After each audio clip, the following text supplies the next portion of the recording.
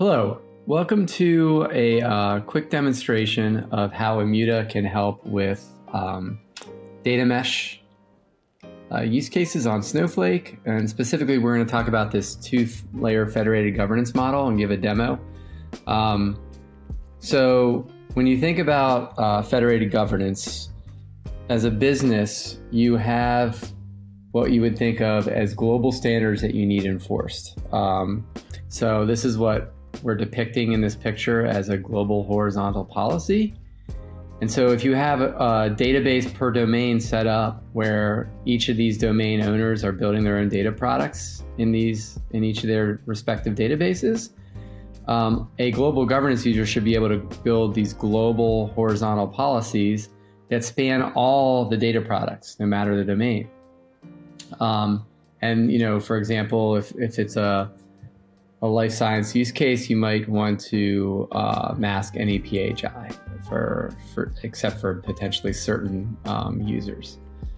Now, where this gets interesting is that you also want to empower what you would think of as these vertical policies, where these domain owners or the data product owners would be able to build their own additional policies that augment these horizontal standards.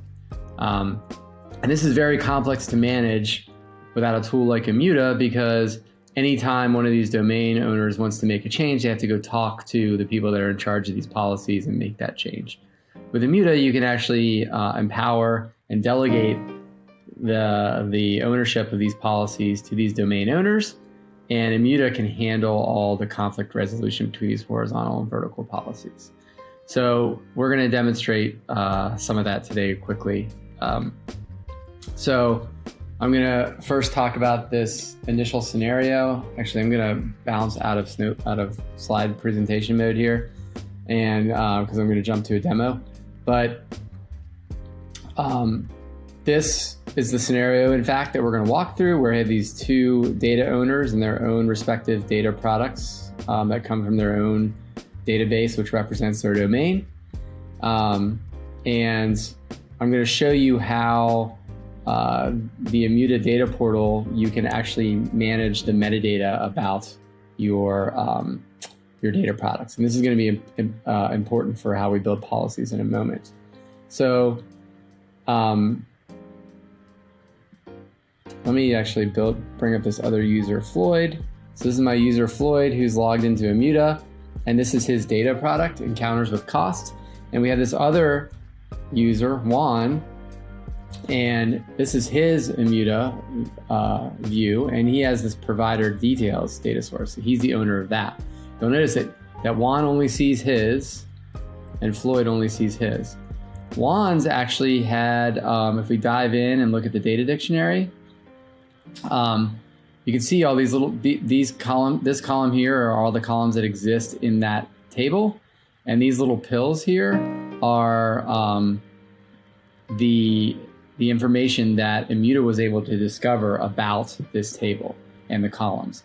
So we call this sensitive data discovery. Sensitive data discovery runs and tags up the data with what it finds. You can also tag your data in Snowflake, and Immuta will suck that information in and augment the tags that Immuta finds. So these are all automatically discovered. If I come back to the Floyd's view here, and we go to this Encounters with Cost, this one, in fact, does not yet have any tags on the table yet. So if we go here, we did not run sensitive data discovery here, and instead I'm going to manually add some tags here. So for the total claim cost, I'm going to put a payment amount tag manually here. And we see that tag now. And if we go up to the encounter class, I'm going to add SnowMed class to this. This is some SnowMed data. And you'll notice what starts happening here is, remember, I added payment amount, and then we see this financial tag appear. And this appeared because we saw the payment amount and we said, hey, we're going to classify this as financial information. If I refresh the screen real quick, you'll see that where we tagged SNOMED actually got tagged with medical diagnostic code as well. So you can add these higher level classifications on top of the entities that are found as well. And that'll become important in a second. You also notice that Floyd was able to add documentation about his data product in the data portal as well. Okay, so let's move on. I'm going to talk a little bit about data tagging. So you saw that I demonstrated we could automatically discover data with the sensitive data discovery capability. You can also manually add tags, as I mentioned. You could do that, through our UI, which you just showed, or in DBT, you could add them to Snowflake, for example. And as I mentioned, you can suck those in. Or if you have an existing catalog, we can pull in the metadata you have in there and augment what's captured in Immuta as well with that. And then as you saw, we built those higher level classifications from these entities. Like you saw medical diagnostic code appear as I tagged something with SNOMED class. So you can customize these higher level classifications, and then you can furthermore customize the sensitivity level of those higher level classifications. So we may say that something tagged financial is also highly sensitive, which I'll show you in a minute. And this semantic layer, if you will, is what allows us to build policies at scale and provide the framework to allow these horizontal and vertical policies, which I'll see in a second. So let's go to the next scenario. So we're going to show that the data portal hides and shows data products based on policy. So remember, I briefly showed that Floyd could only see his data product and Juan could only see his. And Sarah, who you haven't seen yet, we'll pull her up. She can't see anything right now because there are no data products available to her via policy. So what I'm going to do is have Steve build a policy in his Immuta. So this is Steve. He can see both because he has that permission to build these horizontal policies, which we talked about a second ago.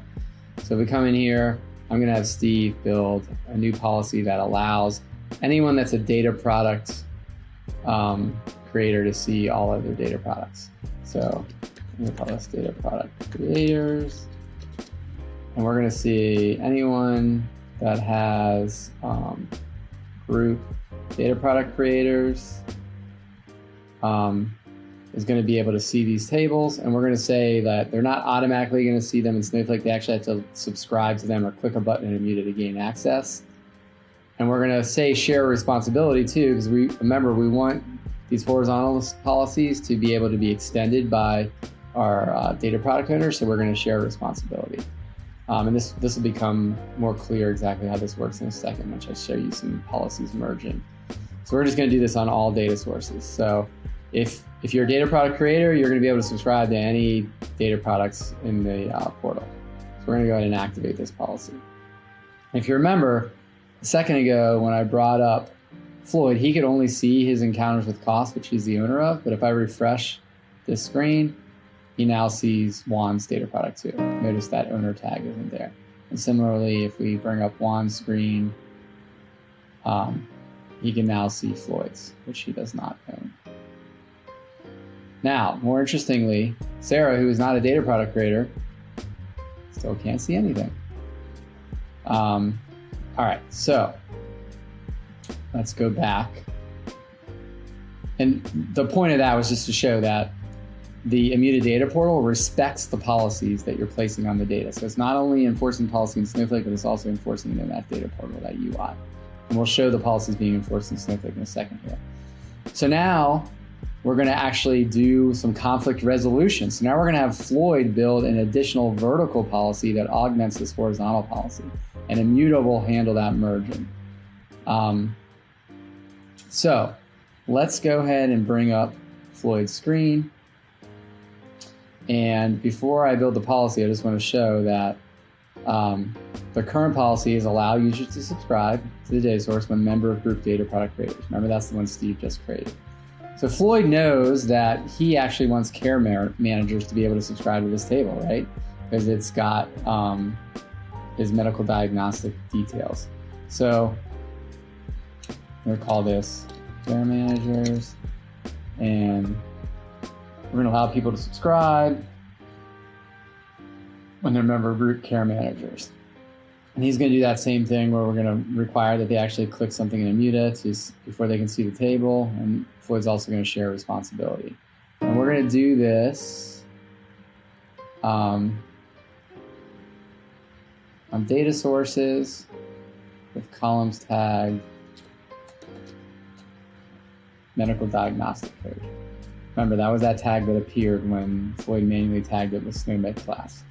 So that happens to be 1 out of 2 of our data sources, but there could be hundreds of Floyd's data products with medical diagnostic code. So he would only have to create this policy once and it would apply in all places.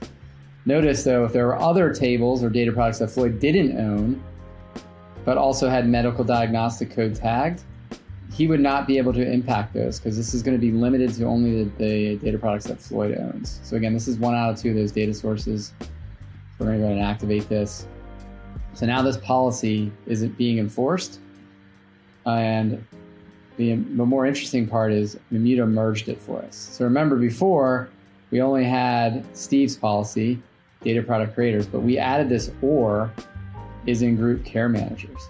So Immuta was successfully able to merge Floyd's policy with Steve's policy. And it OR'd them together because they both selected shared responsibility. If one of them had selected always required, this would have been an and instead. So this is a great example of being able to merge these policies together, the horizontal and vertical. Now, more interestingly, if we bring Sarah back up here, she can refresh her screen, and now she can see this because she's a care manager. And in fact, she could search. I know there's only one thing in here, so it's kind of silly, but she could search for medical diagnostic codes and find that data source now. So there's a capability to search and discover. All right, so Sarah could see it, but we haven't actually done anything in Snowflake yet. So now we're going to show that Sarah can't query it, but she's going to find it in the portal like we just showed and subscribe to it, which will push an update down into Snowflake that allows her to actually query it. And we'll show her querying it. So we'll do a little before and after the cooking show here. So let's bring Sarah back. We're going to actually have her query this encounters with cost table here in Snowflake. So now Sarah's in Snowflake. She's left Immuta. We're running the query directly in Snowflake, and you can see that she does not have access yet.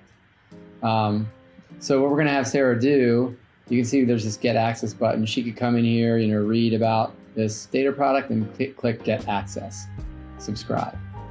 And she's automatically subscribed to it. And notice that subscribe button appears there. Now, you could add extra humans in the loop if you wanted to have someone manually approve her access. But since she's a care manager, and she knows she's a care manager, you can see the policy, she clicks the subscribe button, she's automatically subscribed. And so if we go back here into Snowflake, again, this query is running directly in Snowflake. Now she's actually able to see that data. I want to point out this total claim cost column here too. We're going to talk about that in a second. All right, so now final step in the demo. We're going to show that Steve can actually review the audit and find a problem, a compliance problem. And because of that compliance problem, he can mitigate it immediately by building another global policy that spans all data products. So if we go back here to Steve, we can go, into this audit tab, and we can have Steve say, I want to find all highly sensitive queries. And we can see this query from Sarah that's highly sensitive. If we dive into it, it says that 1 out of the 3 columns are sensitive. We can see that query, that's that query that I just showed you a second ago in Snowflake from Sarah. And we can dive into the columns and we can see that total claim cost is highly sensitive because it's tagged with financial. We said that financial was highly sensitive.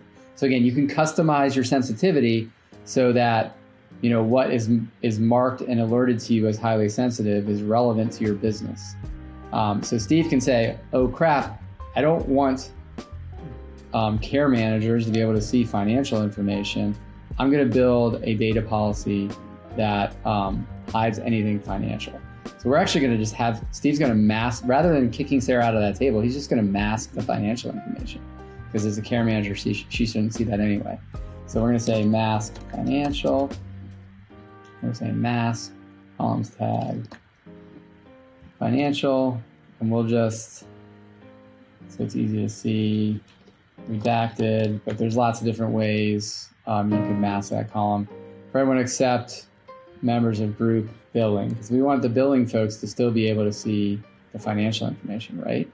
So we'll add that, and this applies to 1 out of 2 of my data sources, so we're going to go ahead and activate this. So now, again, I've built this global policy that's going to mask everything financial across all data products, whether it was that one that Sarah was just querying or not, right?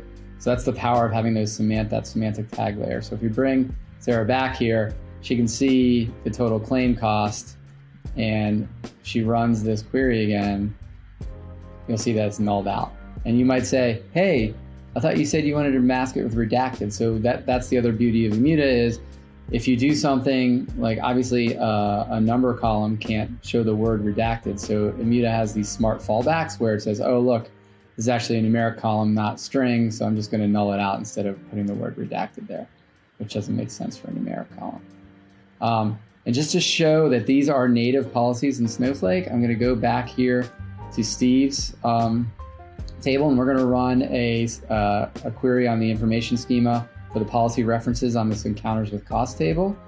And we see that there's a masking policy there. And if we dig into the details of this masking policy, you can see exactly what Immuta wrote in there. So that's the logic of the policy. So again, these are native policies in Snowflake. Immuta is not in the data path at all. So that's the demo. Hopefully this gave you a good understanding of how Immuta can empower this federated governance model. And if you have any questions, please reach out to your Snowflake rep or Immuta rep, and we can dig in more. Thanks.